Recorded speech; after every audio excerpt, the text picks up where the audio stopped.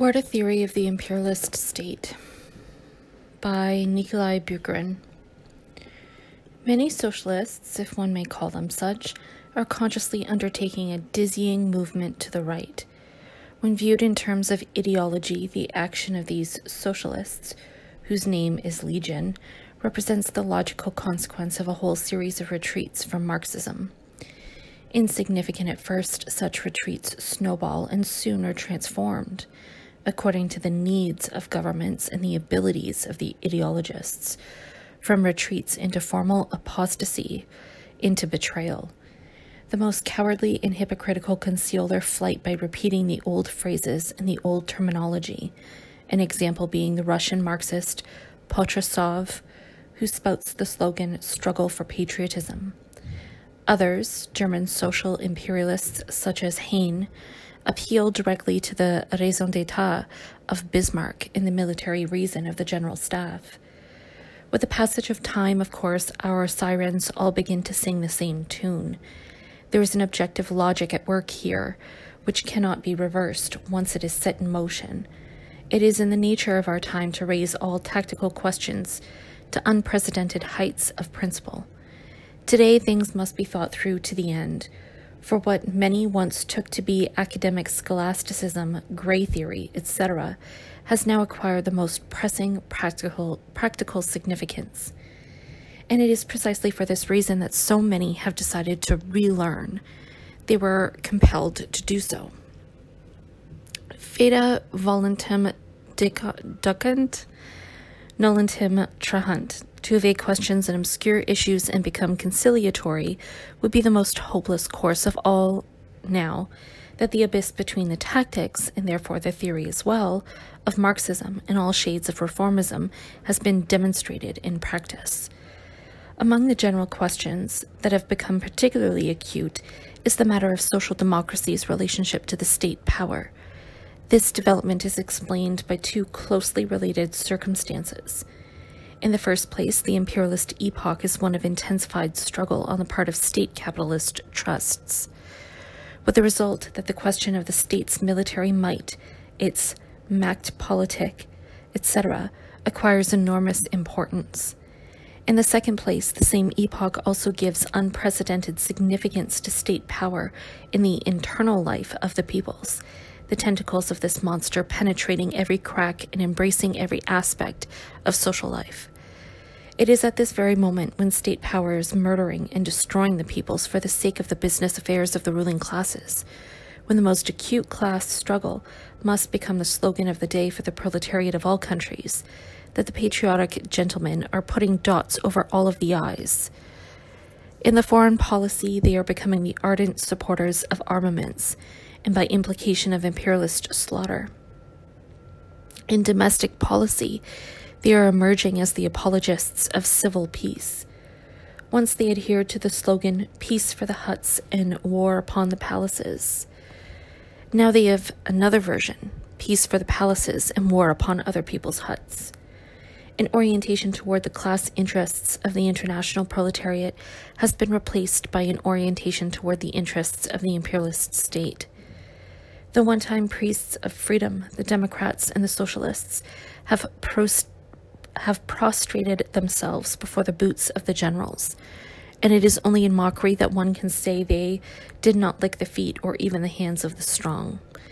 Choking with emotion, they are in fact licking both the hands and the feet of the strong with equal zeal. 1. The general theory of the state. 1. The state as an organization of the ruling classes. 2. The origin of the state. 3. The state as a historical category. Socialist society and the state. 4. The functions of the state. 5. Types of state.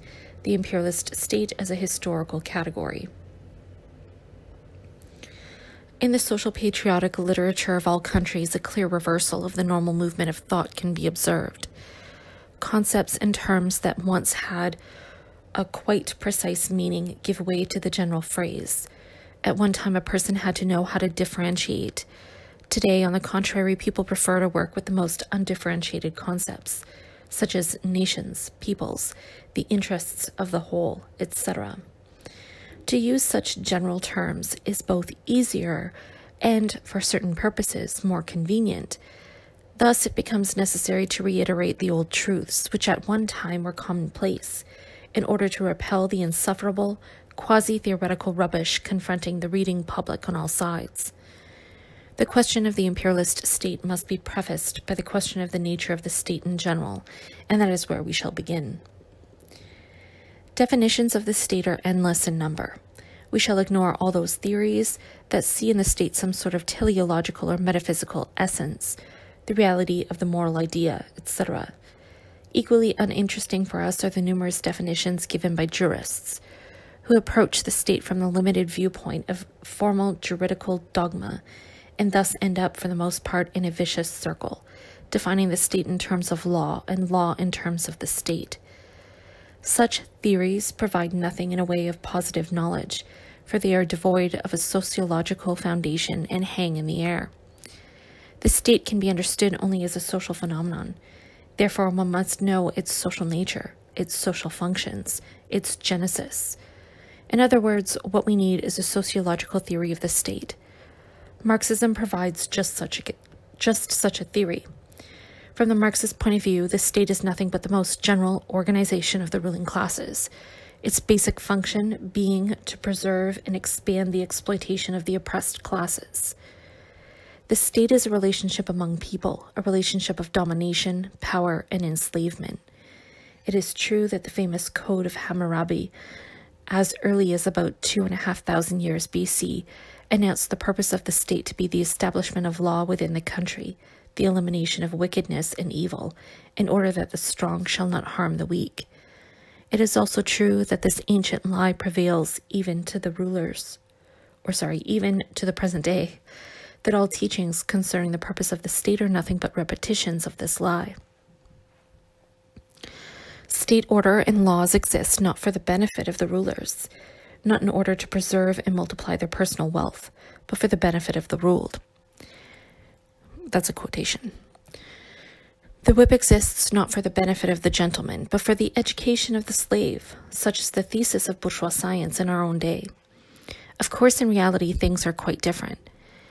To the extent that the organizations of state power are constructed according to a plan and are consciously regulated, something that occurs only at a certain stage in the state's development, to the extent, in other words, that one can speak of the states having a purpose, that purpose must be defined by the interests of the ruling classes, and their interests alone. This situation is by no means contradicted by the fact that the state fulfills and has fulfilled a variety of socially useful functions. The latter is simply a necessary condition, the conditio sine qua non for the existence of state power. Thus, the socially useful activities of the state are essentially the conditions for prolonging and promoting to the utmost the exploitation of the enslaved classes of contemporary society, above all of the proletariat. In their politics, the ruling classes are guided by certain calculations, and the principle of the economy of forces prevails within the state organization as well. The state builds railways, undertakes irrigation works, erects schools, etc. Why? Because this is the only way to facilitate the further development of capitalist relations, to ensure that a greater mass of values is created and flows into the pocket of the capitalist class, to guarantee that the process of exploitation will proceed even more smoothly and quietly. The state undertakes a number of sanitary measures, comes forth as the protector of labor, factory legislation, etc. Why? Again, not because the enslaved proletarians have pretty eyes, but because it is profitable for the ruling class, under certain conditions, to take this approach. The ruling class acts either in its own direct interest, e.g. the contemporary state is interested in good soldierly material, and therefore occasionally has nothing against measures that somewhat retard national degeneration, or else out of strategic considerations in the class struggle against the oppressed. In the latter case, the state power makes concessions, because otherwise the process of exploitation would not proceed so smoothly. In this case, the governing principle is still the interests of the ruling classes, which are merely hidden under a pseudonym, the interests of the nation, the people, the whole. and the state is still the organization of the most powerful, economically dominant class, which, through the medium of the state, becomes also the politically dominant class and thus acquires new means of holding down and exploiting the oppressed class. As the most general organization of the ruling class, the state arises in the process of social differentiation. It is the product of class society. The process of class stratification, in turn, is mainly the product of economic development. It must be emphasized that the breakup of society into classes is by no means a consequence of naked force on the part of foreigners, as certain sociologists claim, repeating for the most part what was said by the notorious Düring. However radical that theory might appear to be, in reality it is both reactionary and, what is more important, false. Without going too far into a detailed criticism of such trends of thought, in view of their proximity to Marxism, we consider it necessary to say a few words. Here is how Franz Oppenheimer defines the historical state. In terms of its form and content, the historical state can be defined as follows. With respect to form, it is an institution imposed by a victorious group upon a subjugated group. Its content is the planned exploitation of the lower group by the upper group, in accordance with the principle of the least political expenditure. Here's just a little note from Bukharin. This is O's way of applying the principle of the economy of forces outside of the sphere of purely economic relations. In other words, its content is the unpaid appropriation of the greatest possible share of the labor product of the lower group with the least expenditure on the part of the other group, an appropriation designed to last for the longest possible period of time. In its origin, the state is exclusively, and by virtue of its essence, in the early stages of development, it is mainly a social institution forcefully imposed by a victorious group of people. Classes are created by political, i.e. non-economic, means, as shown by historical and ethnographic reasons, and they can have been created only politically. According to Oppenheimer, therefore, classes are simply the transformed groups of victors and vanquished, and are not at all the necessary offspring of economic development. In this theory of the origin of the classes, there is but one truth, that the concrete history of human society has been one of force and plunder. But that one truth far from exhausts the subject. In reality, lawful institutions, the state, and productive relations of a definite type, slavery, for instance, could appear and be maintained only where a sufficient basis was provided by the economic life of the groups involved. This basis did in fact exist. We are speaking of economic differentiation in connection with the growth of the division of labor and private property. It follows that even if there had been no invasion from without, the logic of economic development would have nonetheless led to the emergence of dominant classes and their common organization, the state. Recent history provides as illustration of such a development. We have in mind the United States of America. It is true that the embryo of North American feudalism and a landed aristocracy is frequently underestimated. Nevertheless, the evolution of capitalist relations in America would be utterly incomprehensible were one to accept Oppenheimer's view, for in this case the process of the emergence of state power from within, by way of social differentiation, growing class antagonisms, etc., is perfectly clear. The apparent radicalism of such theoretical constructions is blatantly apologetic in origin. The real issue is to save the foundations of a commodity economy. The logic goes like this.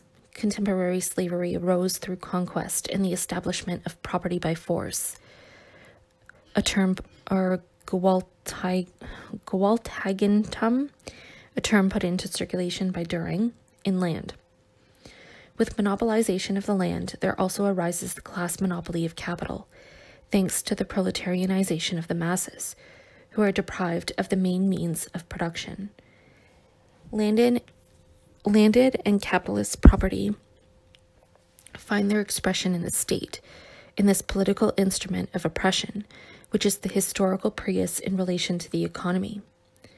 Destroy property by force in the land, internal colonization, and then a strong peasantry will emerge, The army of unemployed will disappear, and the profit of the capitalists will decline so far as to make it useless for them to continue their activities. Hired labor will disappear, and by a perfectly painless route, society will be converted into a society of free citizens, peacefully trading with each other and selling everything in accordance with justice. The state will wither away, leaving free citizenship. Such is the liberal socialism of Oppenheimer. Of course, this is a complete and reactionary utopia, for the appearance of capitalist relations of domination does not necessarily presuppose non-economic pressure and conquests. And in order to eliminate exploitation, far more is needed than internal colonization, namely elimination of both the private and the collective property of the ruling classes, including that of the landlords, the industrialists, the finance capitalists, etc. Thus, every genuinely revolutionary theory must look to the root of things, not stop with an explanation of everything through conquest alone, but look instead for the final cause of changes in the social economic structure. The state is by no means a power forced on society from without. Rather, it is a product of society at a certain stage of development. If one finds the constituent symbol of the state, its essence, in the fact that it is the general organization of the ruling class, then it becomes perfectly clear why the state is viewed as a historical category. This was precisely the view of Marx and Engels. They never saw the state as a social organ that would be needed at every stage of development. In the same way that capital, for Marx, is not a thing, a means of production, in and für sich, but a social relationship finding expression in a thing. So the essence of the state is found not in its technical administrative role, but in the relationship of domination that it hides. And because the relationship of domination is based on class differentiation, with the disappearance of classes, the state also disappears.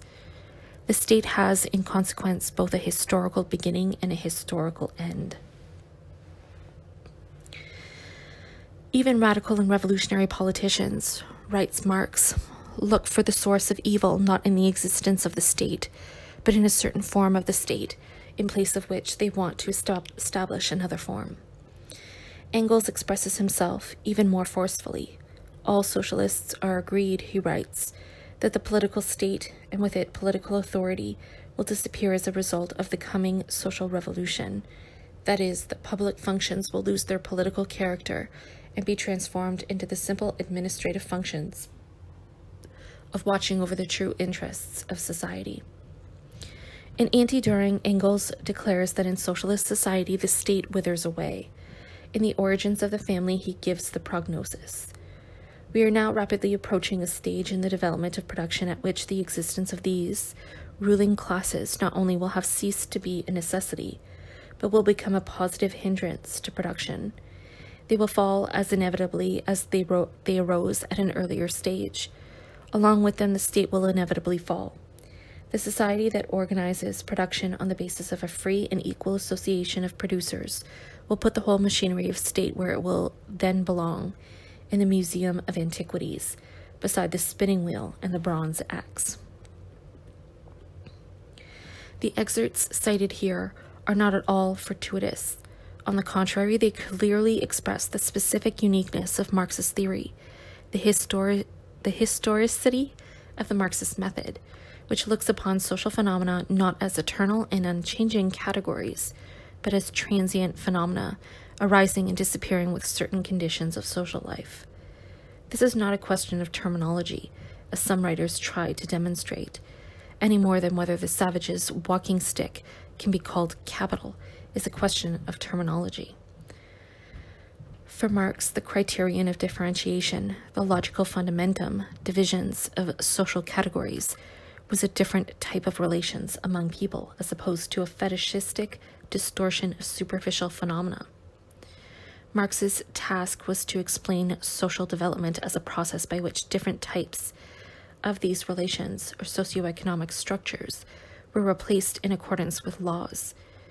In an analogous manner, he approached the question of the state, seeing it as the political expression of a vast social historic economic structure, or of class society.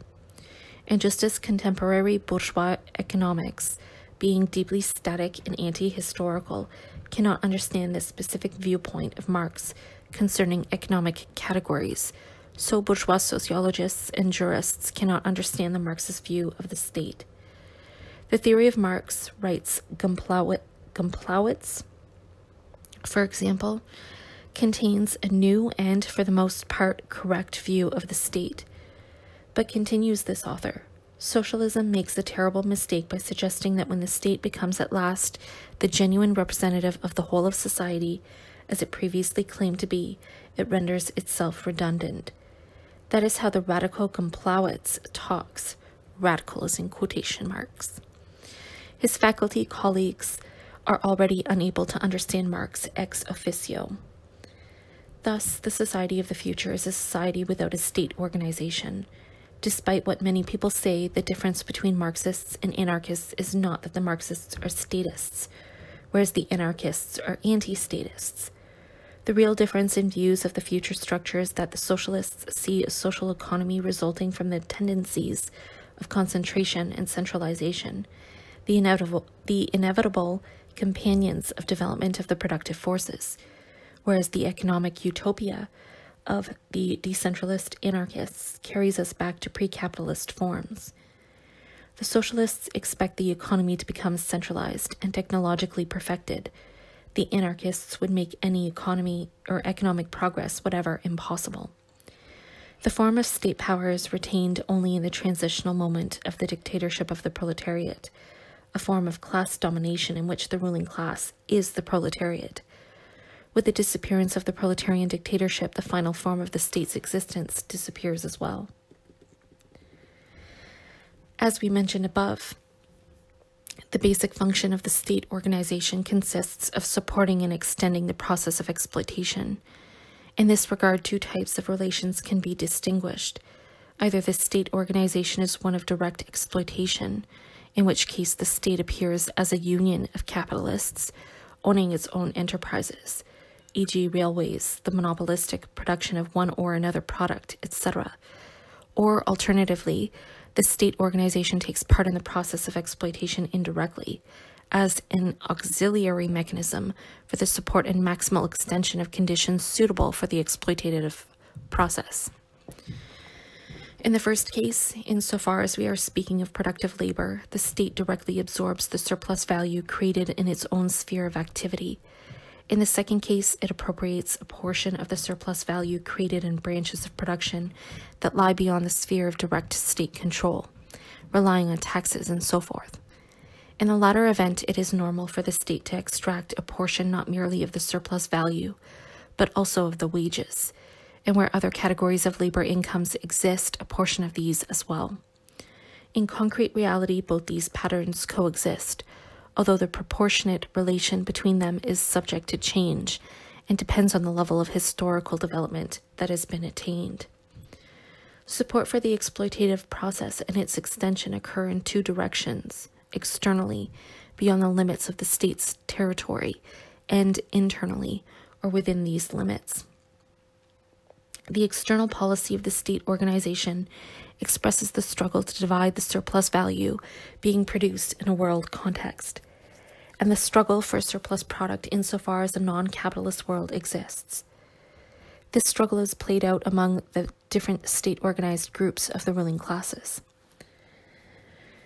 The internal policy of the state organization expresses the struggle of the ruling classes for a share in the values being created, or product, through systematic suppression of all attempts at emancipation on the part of the oppressed classes. The spheres of state activity serve these same two purposes. The sphere of external control protects the external interests of the ruling classes. The sphere of justice supports the legal norms that bind the oppressed classes hand and foot. The so-called civil law defends the sacred principle of property. State law supports the political enslavement of the oppressed, being the political form of economic domination, and the sphere of internal control, police in the broad sense of the word, in addition to its socially useful functions, whose real significance we discussed earlier, is aimed directly against the internal enemy. The sphere of military administration provides the decisive argument in the struggle both with other state organizations and with the rebellious people. Finally, there is a sphere of financial management, or the art of acquiring state revenues for the preservation and extension of the state organization, for its military apparatus in the first place. The bourgeoisie utters a sacred truth through the lips of the German imperialist, Delbruck. Where, in the final analysis, does real power lie?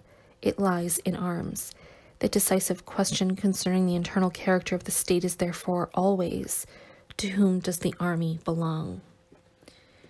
But these general propositions with respect to the class character of the state do not touch upon the question of concrete historical types of state organization. Nevertheless, in creating a certain type of productive relations, economic evolution also creates the appropriate type of state organization. A feudal organization of the state, for instance, differs in general from a capitalist one. Moreover, even within the limits of capitalism, as it passes in sequence through the phase of commercial, industrial, and eventually finance capital, important changes can be detected in the state superstructure. Our epoch, the epoch of finance capitalism, creates specific relations both within and between states. Just as it creates new relations of a sharply expressed historical character, so this new epoch also gives a new form to state power. In what follows, we shall attempt an exposition of the character of this state power. 2. The imperialist state and finance capitalism. 1. Reinforcing the role of state power. 2. The state in the production of products, the domain lands, forestry, state factories, state monopolies, mixed enterprises, state control and mobilization of industry. 3. The state in the process of circulation, the state in the means of circulation, railways, telegraph, telephone, underwater cables, commercial monopolies, state banks and banking concerns, the organization of credit, state loans, state control in the sphere of distribution, etc. 4. Foreign economic policy and state power. 5. The decentralization process within a state capitalist trust. 6. Militarism and militarization of the economy, the so-called war socialism. Even the most superficial glance at socioeconomic life demonstrates the colossal growth in the economic significance of the state. In particular, this growth can be seen in the expansion of the state budget. The complicated apparatus of a modern state organization demands monstrous expenditures, which increase with shocking rapidity. There's a chart filled with data that I'm not going to read. Since the 1890s, therefore, Germany has increased its budgetary expenditures by 126%, France by 41%. In Great Britain and the United States, the increase since 1900 has been 37% and 44%. The budget of Italy has grown since the end of the 1890s, by 67%. And then there is Russia, which apparently is quite a significant growth. The state and the largest municipalities accounted for approximately 20%, or 1/5 of all expenditures. Okay. As one aspect of imperialist policy, which in turn results from the specific structure of finance capitalism, militarism plays an enormous role in such budgetary increases. But we are not speaking simply of militarism in the narrow sense of the word. A further cause is the growing interference of the power of the state in every realm of social life, beginning with production and ending with the highest forms of ideological creativity. The pre-imperialist period was that of liberalism, which was the political expression of industrial capitalism and was characterized by non-intervention on the part of state power. The formula of laissez-faire was a symbol of faith within the leading circles of the bourgeoisie, who left everything to the free play of economic forces. Our own time, by contrast, is characterized by exactly the opposite tendency, the logical limit of which is state capitalism, or the inclusion of absolutely everything within the sphere of state regulation. In order to ascertain the most general sources of this statification, we must keep in mind the tendencies of finance capitalist development. The organizational process, which embraces more and mere branches of the national economy through the creation of combined enterprises and through the organizational role of the banks, has led to the conversion of each developed national system of capitalism into a state capitalist trust. On the other hand, the process of development of the productive forces of the world economy drives these national systems into the most acute conflicts in their competitive struggle for the world market. These two basic facts of contemporary capitalist reality provide us with the key to understanding the state tendencies of contemporary finance capitalism. Why was the bourgeoisie really so individualistic in the past? Principally because the basic category of economic life was the private economic unit, which confronts all the others as a competitor. The interrelation of people, or the internal structure of the bourgeoisie as a class, was analogous to this interrelation among enterprises. As a class, the bourgeoisie came out against the proletariat, but internally, within the limits of the class itself, each member stood opposed to the other as a competitor. Homo homini lupus est. Each hoped to unseat his opponent by relying upon his own forces, the interplay between them being positive for the whole. Whole is in quotations. But it was not only separate enterprises and individual people who emerged as the bearers of individualism. The division of the ruling classes into different groups also played an analogous role. Above all, the division into a landed and an industrial bourgeoisie, followed by lesser divisions between the representatives of raw material production and manufacturers, commercial and usurer capital, etc. The epoch of finance capital puts an end to this state of affairs.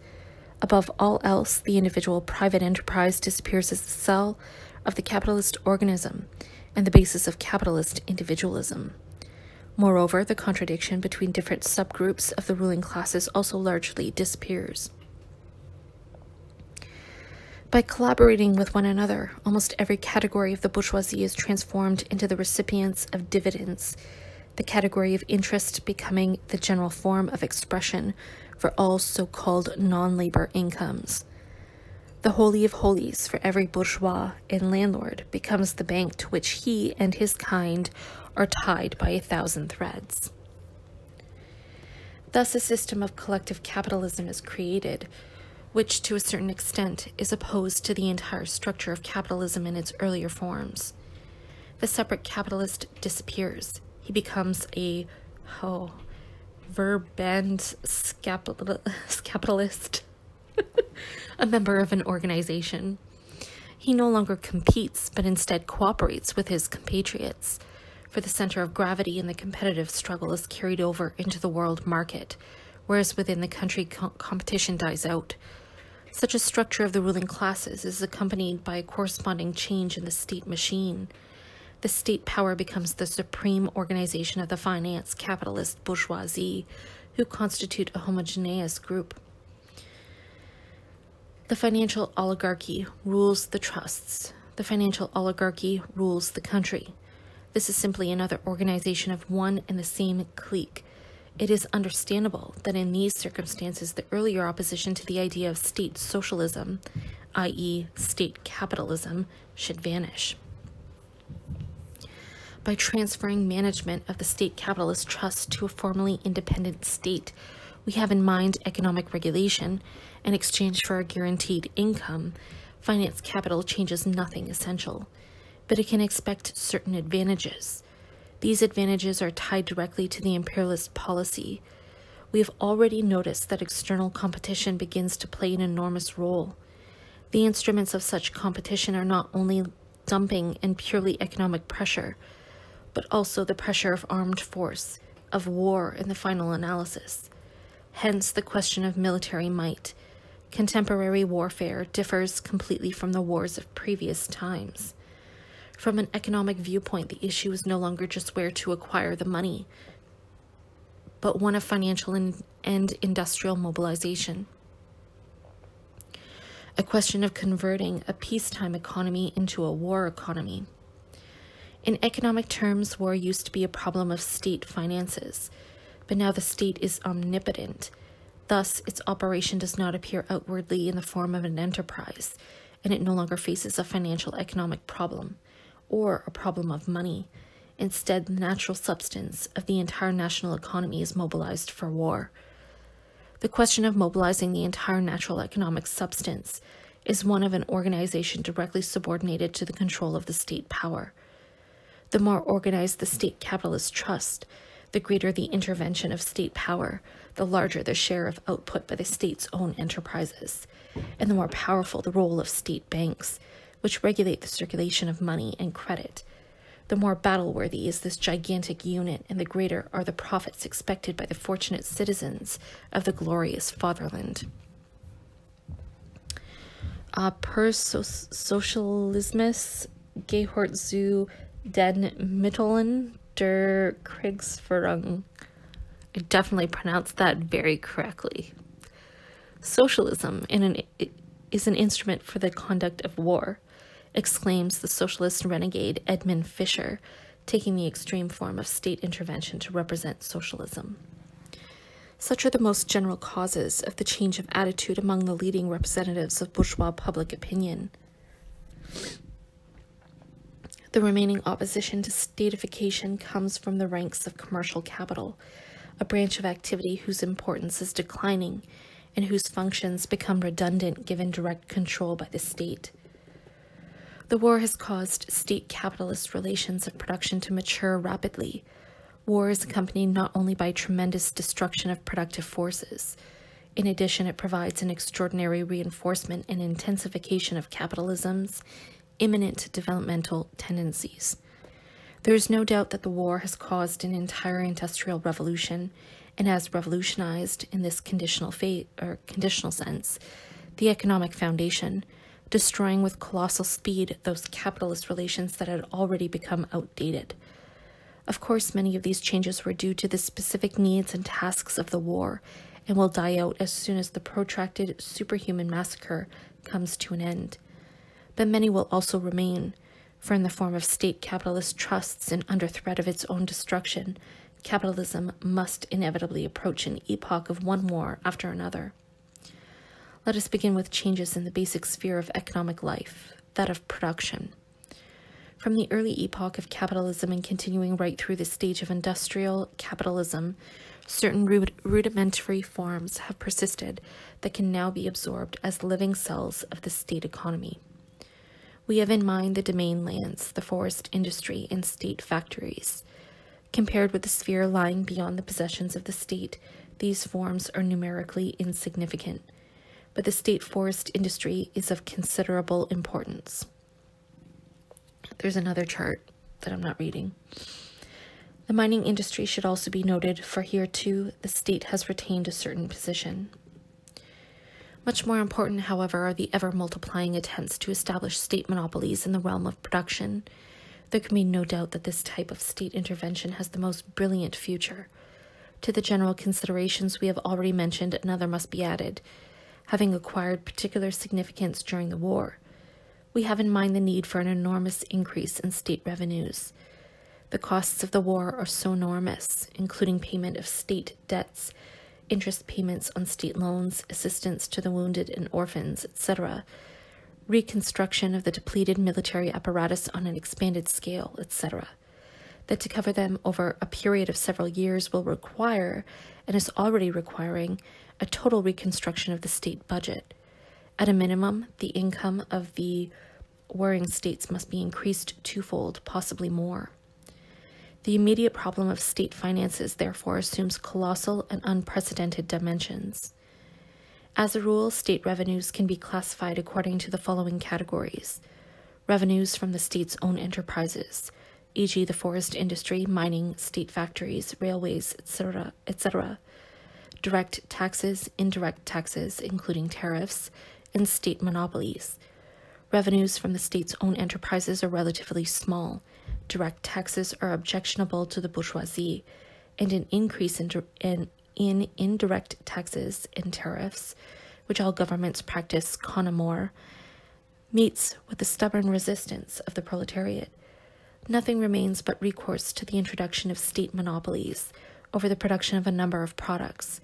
The tobacco monopoly in the production of cigars and cigarettes, monopolies in alcoholic beverages, kerosene, matches, electrical energy, coal and iron, potassium, gas for lighting, certain metals, etc. These are the branches of production in which monopolization encounters the least difficulties and has already occurred in several states.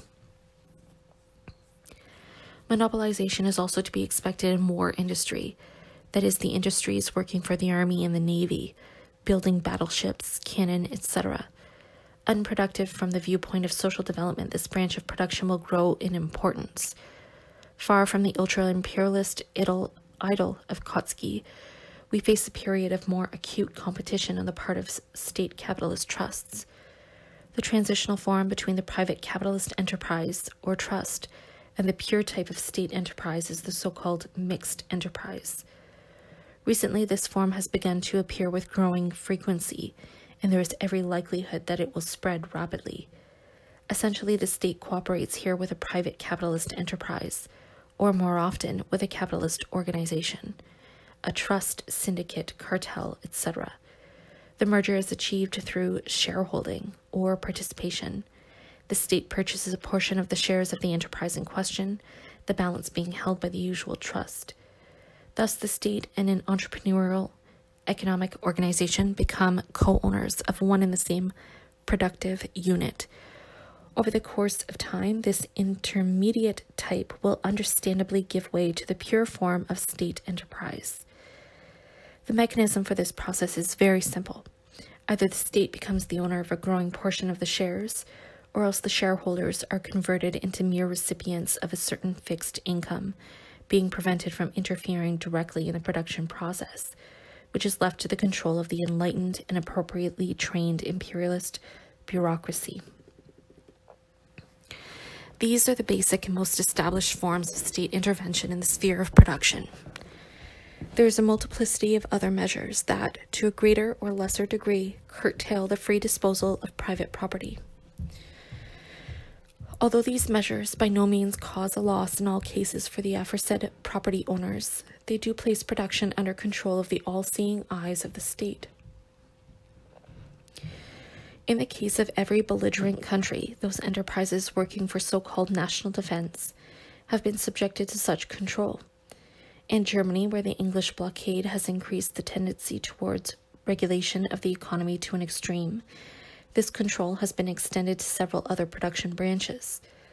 If, for example, a special Reichsverteilungsstelle not only distributes the finished product, sugar, shall we say, but also determines precisely how much sugar must be produced, by what date, and where to deliver it, then, under these conditions, the arbitrariness of the private entrepreneur or syndicate gives way to state discretion.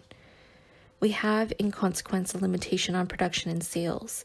Occasionally, the state goes further and joins the different production groups together in a single complex for the sake of greater production planning, as was the case, for instance, in the German coal industry.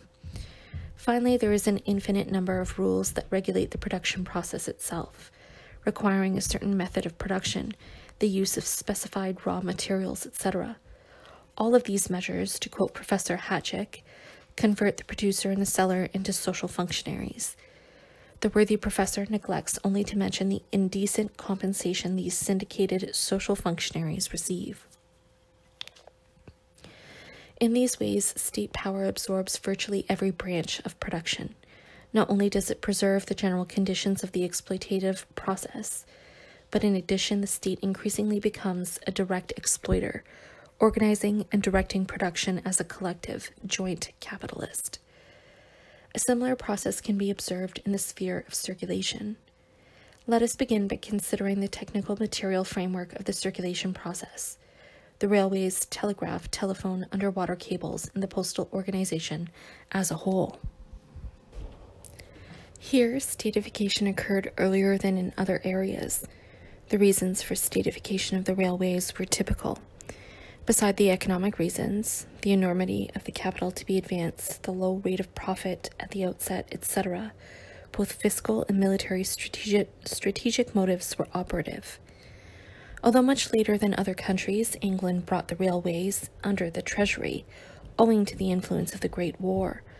As with protectionism, the creation of a standing army, the curtailment of individual freedoms, and so forth, the transition was also made to a state railway industry. The relative weight of state railways as a percentage of total track length is as follows. Belgium 90.8%, Germany 92.5%, Denmark 55.6%, Italy 77.8%, the Netherlands 56.3%, Norway 84.2%, Austria 80.4%, European Russia 65.5%, Switzerland 71.9%, etc. France, Portugal, and Sweden have railways of the mixed type. As for the telegraph, only in America does the private telegraph play a major role, state telegraphs being the norm elsewhere.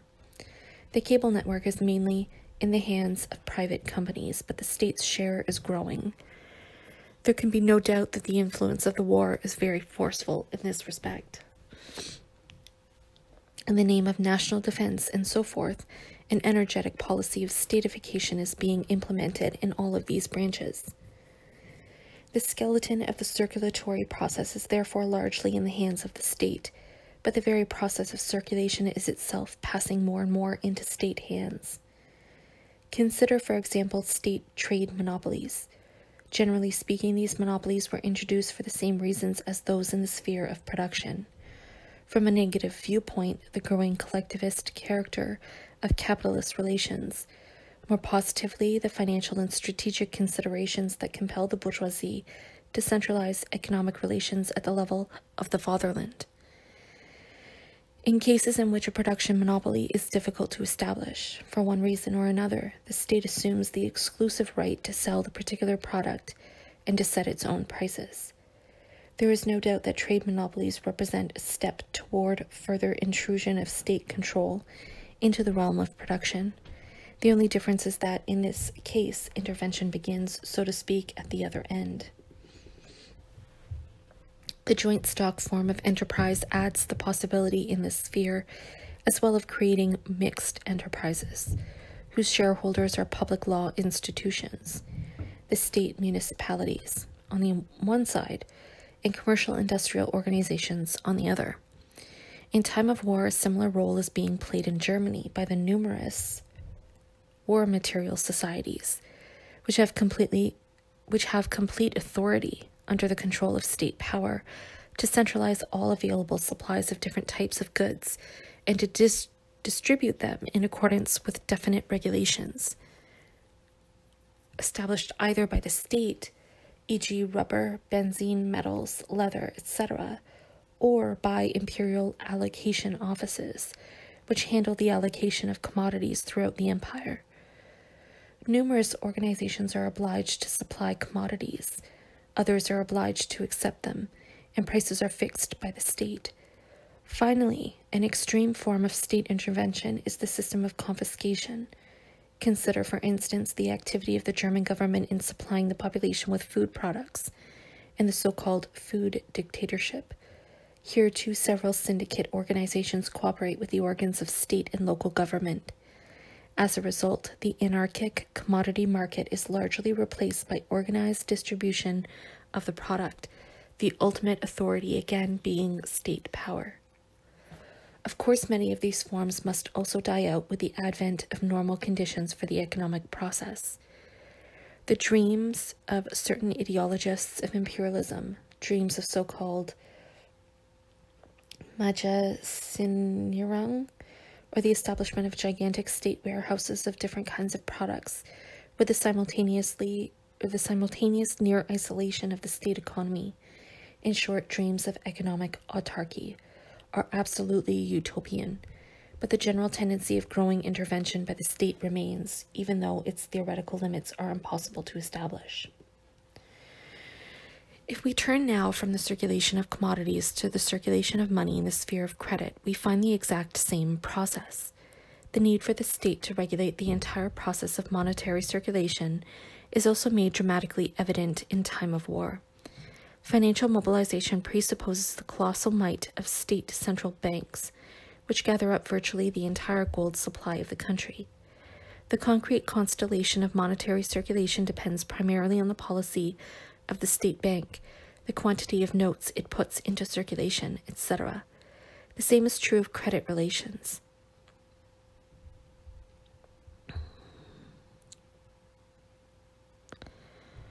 In Germany, the state bank has also been supported by the loan offices, which are subordinate to the bank, and were specially created for the war. Besides accepting all manner of paper securities, these state institutions are also designed to grant credit, commodities, being accepted as security. Thus, something in the nature of a mutual guarantee, or an ever-expanding community of interests, arises between the state power and different circles of the bourgeoisie as the representatives of economic life. Within the same sphere, this mutual guarantee might take many different forms. The role of state loans is especially important. The success of internal loans is highly dependent on one condition, namely that capital cannot find areas for investment because the productive base has been narrowed owing to the war. Analysis of the sources of the payments makes it clear that the popular character of the success is pure fantasy. If the capitalists give up their capital to the state, they also become shareholders in the whole aggregate of the state enterprises, in the broad sense of the word, for the fixed rate of interest they receive represents a portion of the state's general revenues. The more extensive the external loan operations are, the more closely are all the branches of production tied economically to the state power.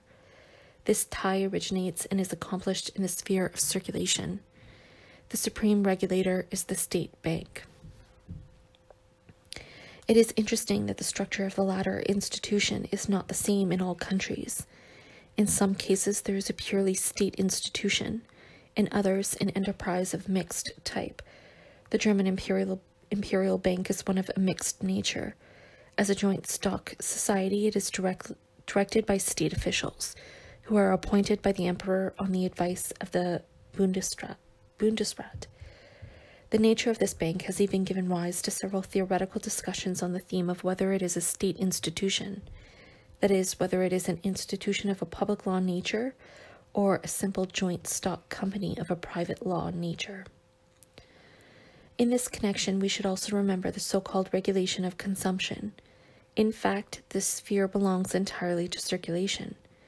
It is a process of distributing goods, not of consuming them, for the latter lies beyond the limits of any economic investigation. We have in mind as well the numerous ration cards and other measures, cards for bread, butter, meat, etc. In certain countries, the intervention of state power has assumed enormous dimensions. In Germany, it has led to regulated distribution of all food products and to communist mass meals. Communist being in quotation marks. This type of state intervention, however, is the least stable, and there is no doubt that it will disappear with the end of the war and overcoming Germany's economic isolation.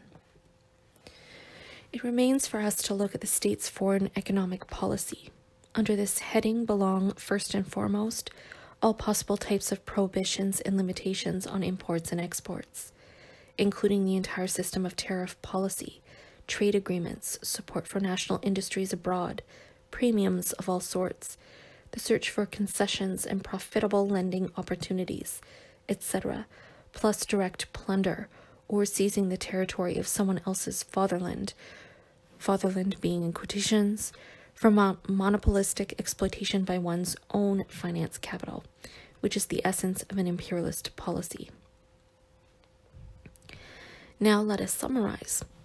In total contrast to the state in the epoch of industrial capitalism, the imperialist state is characterized by an extraordinary increase in the complexity of its functions, and by an impetuous incursion into the economic life of society. It reveals a tendency to take over the whole productive sphere and the whole sphere of commodity circulation. Intermediate types of mixed enterprises will be replaced by pure state regulation, for in this way the centralization process can advance further. All the members of the ruling classes, or more accurately of the ruling class, For finance, capitalism gradually eliminates the different subgroups of the ruling classes, uniting them in a single finance capitalist clique, become shareholders or partners in a gigantic state enterprise. From being the preserver and defender of exploitation, the state is transformed into a single, centralized, exploiting organization that is confronted directly by the proletariat, the object of exploitation. In the same way as market prices are determined by the state, the workers are assigned a ration sufficient for the preservation of labor power. A hierarchically constructed bureaucracy fulfills the organizing functions in complete accordance with the military authorities, whose significance and power steadily grow. The national economy is absorbed into the state, which is constructed in a military fashion and has at its disposal an enormous disciplined army and navy. In their struggle, the workers must confront all the might of this monstrous apparatus, for their every advance will be aimed directly against the state. The economic and the political struggle cease to be two categories, and the revolt against exploitation will signify a direct revolt against the state organization of the bourgeoisie. All of these developments lie in the near future, unless a social catastrophe occurs before the pure type of economic relations we have been describing can take shape. It is easy to qualify in socio-economic terms the mode of production whose undeveloped form is represented by the contemporary Craig's socialismists, i.e., the militarization of almost every branch of industry. Many bourgeois theorists speak of state socialism. Professor Kremen, for example, whom we have cited previously, writes, "The powerful influence of all the means currently employed to support the state and defend the fatherland, means that have been adopted by the state out of military considerations, will be to move us much nearer to state socialism. But this change will not occur in the way which some have dreaded and for which others have hoped. This is not a loose international, but a nationally consolidated socialism that we are approaching. It is not a democratic communism. Still less is it an aristocratic class government. It is a nationalism that reconciles classes." And the revisionist E. Fisher, in addition to claiming that socialism is essentially nothing but the carrying over of the state idea into the national economy and social life in general, tries his utmost to find socialism, referring to monopolization of the various branches of production with such strange names as electrical socialism, water socialism, and so forth. These misleading phrases obscure the reality of the matter, namely that in war socialism, class contradictions not only persist, but reach their maximum intensity. And war capitalism had quotation marks around it. In the ideal type of imperialist state, the process of exploitation is not hidden by any secondary forms. The mask of a superclass institution that looks after everyone alike is torn away from the state. This is the basic fact, and it thoroughly demolishes the arguments of the renegades. For socialism is regulated production, regulated by society, not by the state. State socialism is about as useful as leaky boots. It is the elimination of class contradictions, not their intensification. On its own, the regulation of production is far from signifying socialism. It occurs in every familial economy, among every slave-owning natural economic group. What we in fact expect in the near future is state capitalism. A single protest might be raised against such a designation, namely that the logical, extreme, and pure type of the relations now emerging would entail the elimination of hired labor. The worker would receive rations, aliments, not a monetary equivalent of the value of labor power. Just as market prices are replaced by regulated distribution of the product, so the wage form would disappear, and along with it hired labor as such. The worker would become a slave, and since hired labor represents one of the most characteristic features of capitalism, it is impossible to use the term capitalism to designate relations that involve the elimination of hired labor. Nevertheless, we would accept this complaint as being correct and would introduce some new designation for the type of relations now being formed only in one event, that is, if a single world economy were in existence. Insofar as this is not the case, for reasons we have discussed in Communist, a single world economy represents an impossible hope, and insofar as the anarchy of the world market remains, the categories of value and wages are also preserved, with the single difference that now the position of the separate enterprise has been taken by the state enterprise. The labor market will become the world market for labor, and the movement of workers from one state to another will gather momentum. Likewise, we must not think that the state will be able to establish whatever prices it dreams up, or that the law of labor value loses its significance, for it would be absurd to imagine a closed state and economic autarky. The pressure of the world market remains. Thus, state capitalism is the completed form of a state capitalist trust. The process of organization gradually removes the anarchy of separate components of the national economic mechanism, placing the whole of economic life under the iron heel of the militaristic state. 3. The organizational process, state power, and the working class. 1. The dialectical development of state power, mercantilism, Manchesterism, imperialism. 2. Finance capitalism and the organizational process in the life of society, the emergence of a number of bourgeois organizations. 3.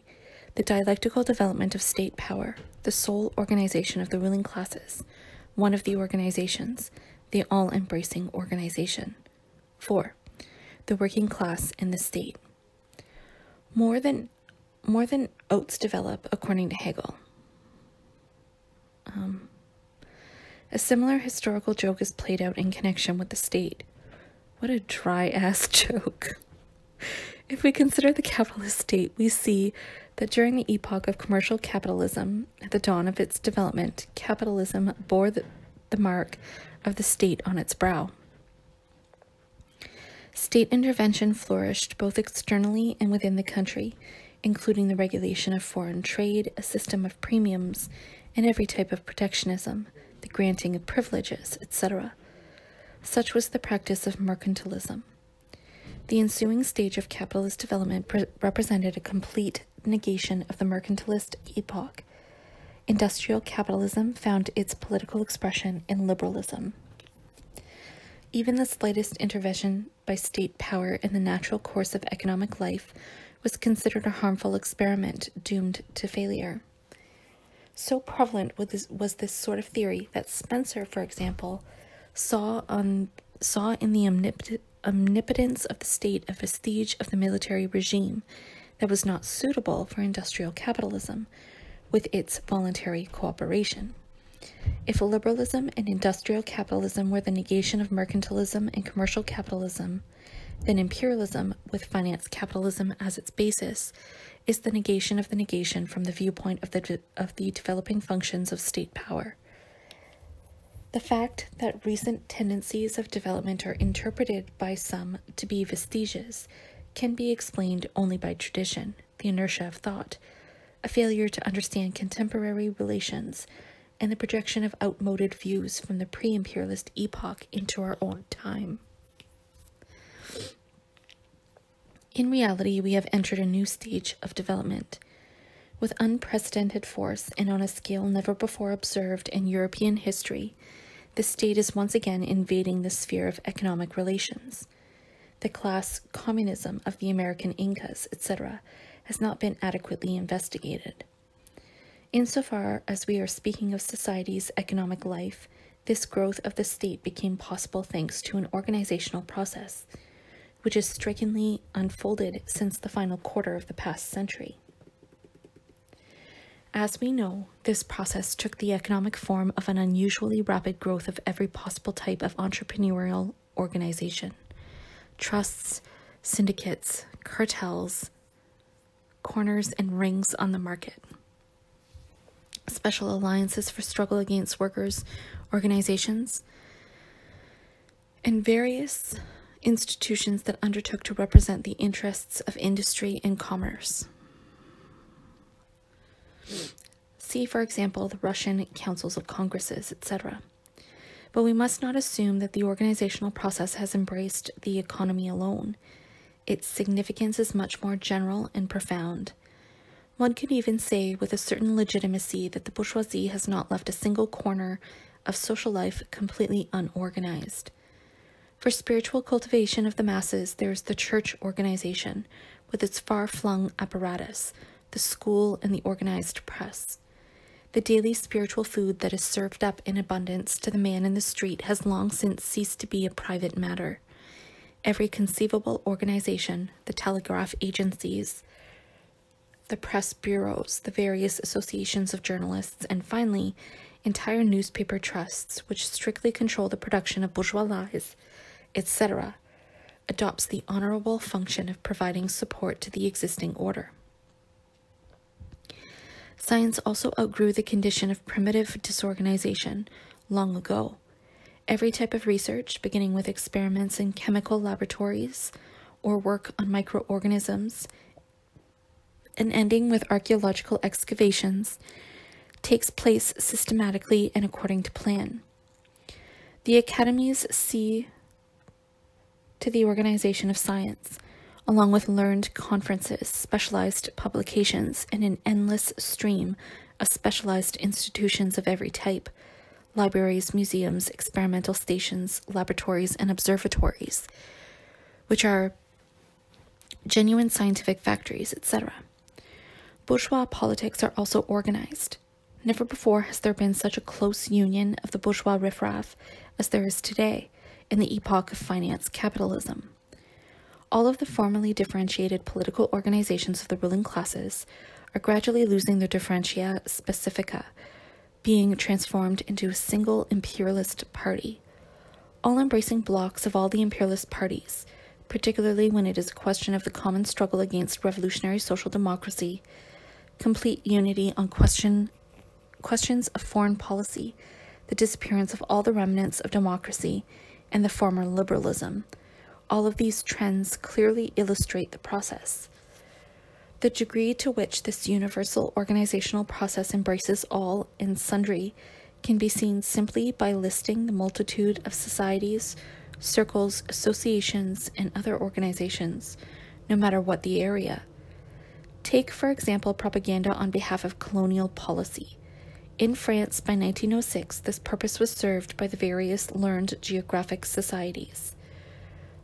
L'Union coloniale, le Comité du Play, la Société de propagande coloniale, la France colonisatrice, l'Action coloniale et maritime, la Société des études coloniales et maritimes, la Société française de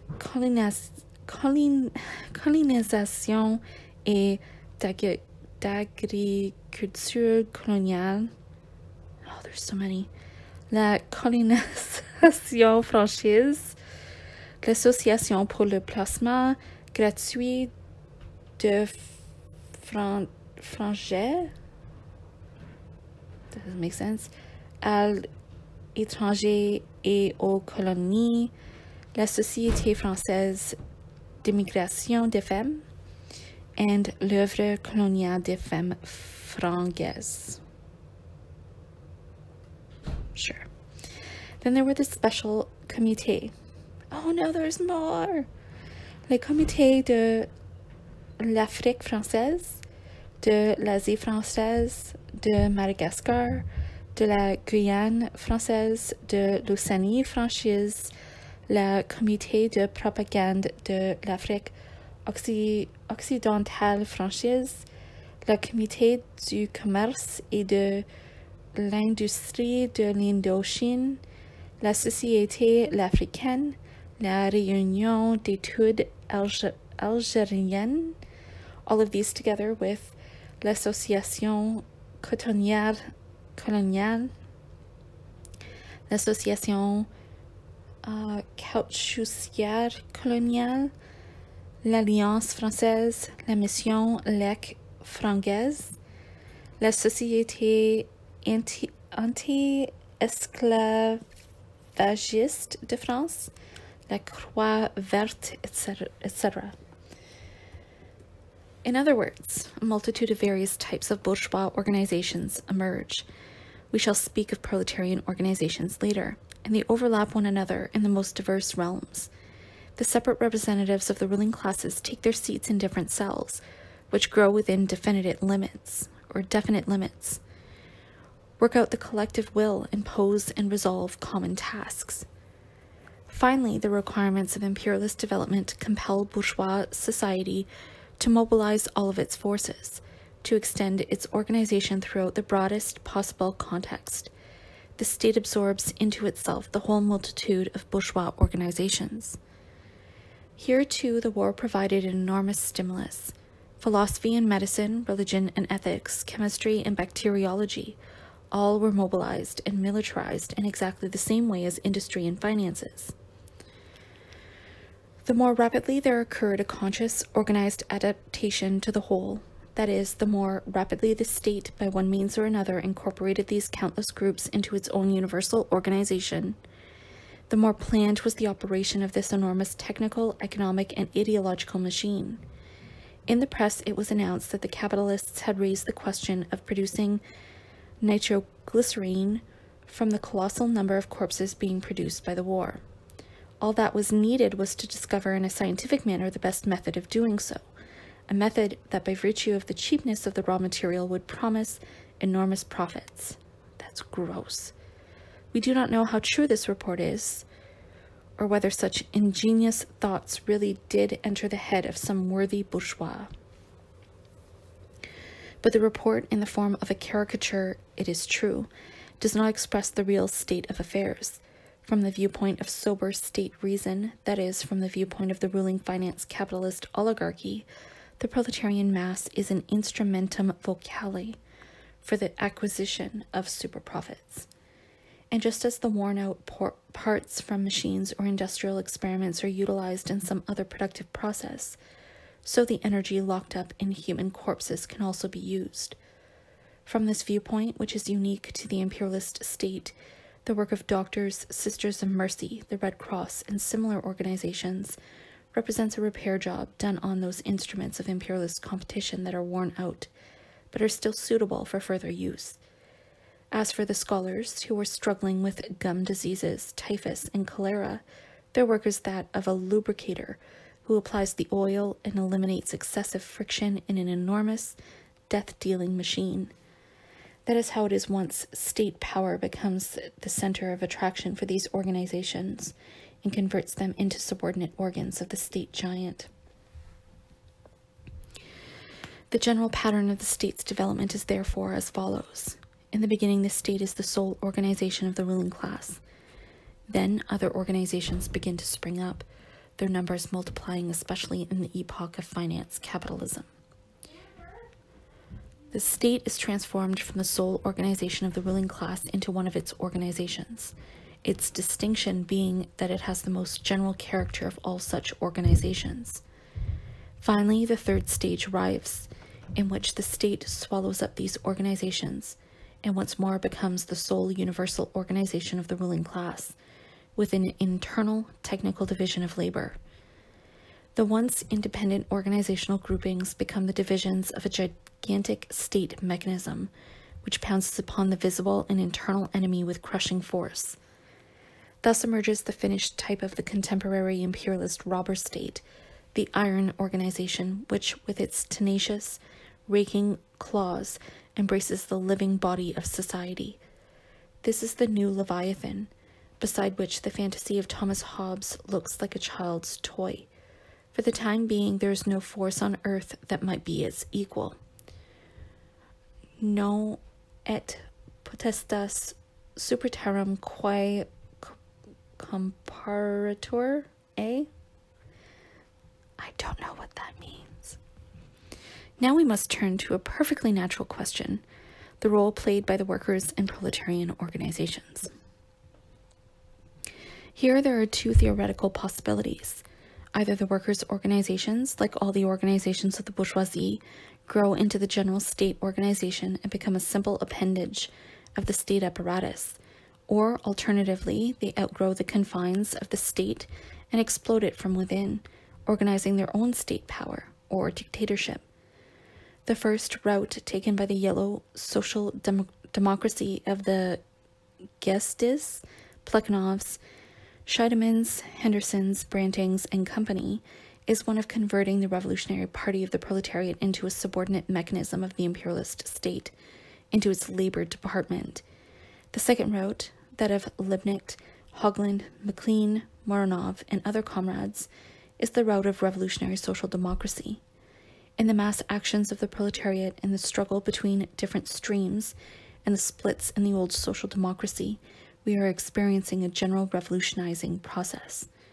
This process indicates that the second outcome is becoming increasingly probable, and that the national imperialist labor policy will be overcome by the international socialist revolution.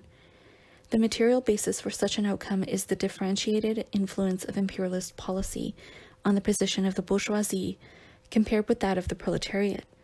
So long as imperialism allowed only its progressive side to be seen, the peaceful expansion of pre-war times, imperialist attitudes necessarily grew up within the proletariat.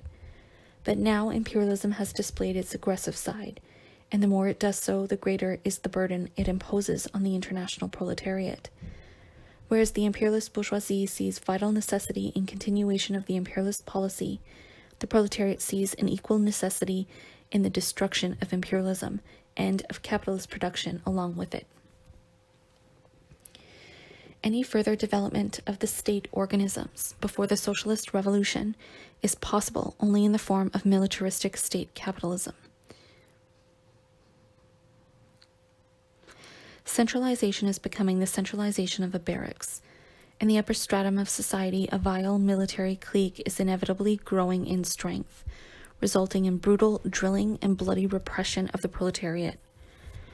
On the other hand, we have already seen that any activity by the proletariat under these conditions is inevitably directed against state power, hence a definite tactical demand. Social democracy must forcefully underline its hostility in principle to state power. So far as parliaments are concerned, social democracy must vote against the introduction of all monopolies, all customs unions, etc. Certain adherents of the party center attempt in vain to demonstrate that such innovations signify economic regression. But that is not the reason for our tactic. On the contrary, from an isolated economic and nationally limited point of view, these forms involve further centralization and undoubted progress. The real point is that this progress is nothing more than reinforcement and support for militarism and imperialism. To support the contemporary state means to support militarism. In our day, the historical task is not to worry about further development of the productive forces. They are perfectly adequate for the realization of socialism, but to prepare a universal attack upon the ruling gangsters.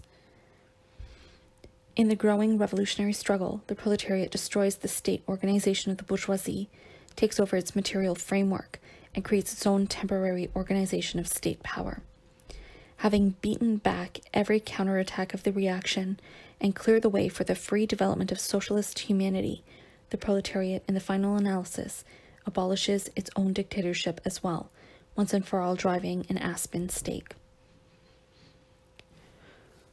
At this point, the manuscript breaks off. The remaining sheets have been lost.